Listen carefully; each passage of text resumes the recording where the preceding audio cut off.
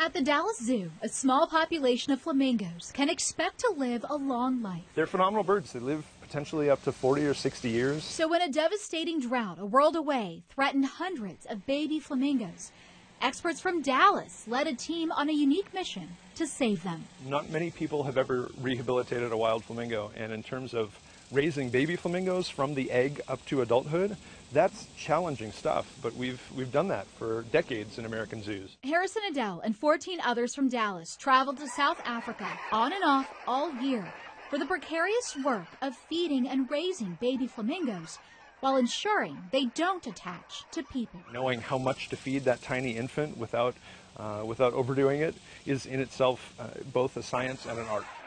The key test was in May when Adele helped coordinate the release of the first 49 rehabilitated flamingos into the wild. To take an animal that we've been working with for months and then to just turn it loose where we have zero control over what it does is nerve-wracking, but at the end of the day that's also the ultimate reward because that's what we tried to set out to do. He says trackers show the birds are interacting well with adult flamingos.